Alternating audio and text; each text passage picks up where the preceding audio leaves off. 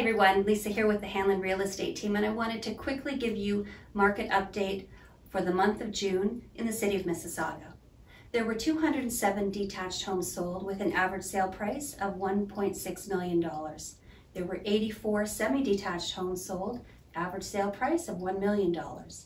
There were 102 condominium townhomes sold with an average sale price of $819,000. And there were 173 apartment condominiums sold with an average sale price of $659,000. As you know, the mortgage rates have increased. More particularly last week, they went up a full percentage. Now, what does this mean for you? Well, if you're in a fixed rate, this means nothing. Your payments will stay the same. If you're in a variable rate, your monthly payments will increase.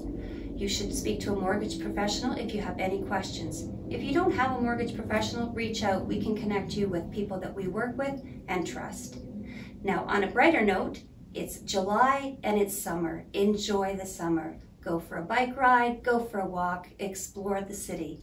I'm Lisa with the Hildred Real Estate Team, and I'll see you next month.